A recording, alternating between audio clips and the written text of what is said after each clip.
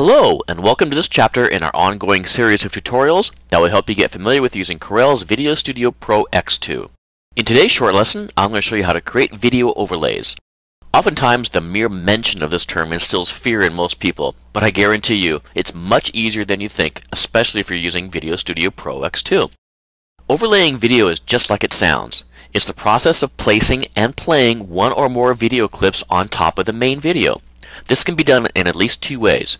One is that the video being overlaid blocks a rectangular portion of the screen, kind of like picture in a picture. Another way is to fill a portion or the whole screen with the overlay, but have certain parts of it be see-through, so it looks like the overlay is part of the underlay. An example of this is what the weatherman or Hollywood uses when they want to project a person or thing onto another background. This is commonly known as green screen or blue screen. You can create the same effect by filming against a taut, solid colored sheet or a wall, but be sure your lighting eliminates any shadows or color variations. Both of these video overlay features are possible in VideoStudio Pro X2. Let me show you how this works. Once again, I've quickly produced the basics of my movie using the Movie Wizard and imported that into the VideoStudio editor where I am now. You'll notice that there already is a second video track available to me in my timeline here. This one was used by the automated Movie Wizard to create a special introduction for my movie, and over here is where I use the Painting Creator to animate a route map of our summer vacation. Both of these features are explained in other video tutorials on the site. VideoStudio has the ability to add up to 6 video overlay tracks on top of the main video track through the Track Manager. Simply click the tracks you want to add and they'll show up in your timeline. I'm going to add one additional overlay track and click OK. Let me first show you how to do the picture-in-a-picture option. I've already imported the clips I'll be using in this tutorial and will add the ones I need to the video overlay track like so. As always, the options I need are available to me from just selecting the kind of clip I'm working on. I'll set this clip to fade in and fade out and go to Mask and Chroma Key. Instead of wanting to apply an overlay option, I also have a choice of setting a transparency level and a border. I'm going to create a simple border and I'm going to resize it and move it down to the corner like so. Now I'll add the other clip right after this one.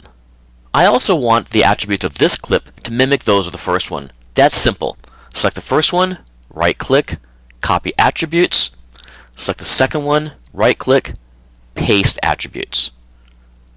And I'll just move it over here to the right corner. Let's play this back to see how that works.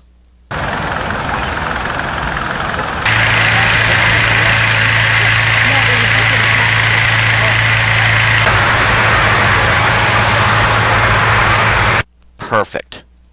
Let's try the chroma key feature now. Okay, so this may look a little on the cheesy side, but hopefully you'll get the main idea. I'm going to bring this dove clip that is on a blue background down to the overlay track on top of my animated map, and then set the length to fit. Now this is going to be easy and fast, so don't blink. First, I'm going to set it to fly in from the lower left and remain in position on the upper right.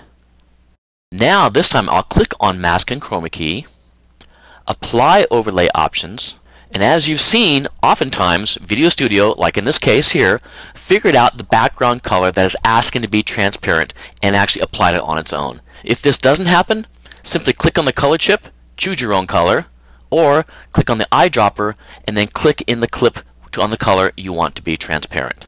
And also, if none of this is showing up, make sure you have Chroma Key selected instead of Mask Frame. Now, mask frames are pretty cool too. They allow you to add transparent frames around your clips. But I'm just going to return to where I was. And let's play this back. And there you have it. Well, thanks again, and we'll see you all in a future lesson.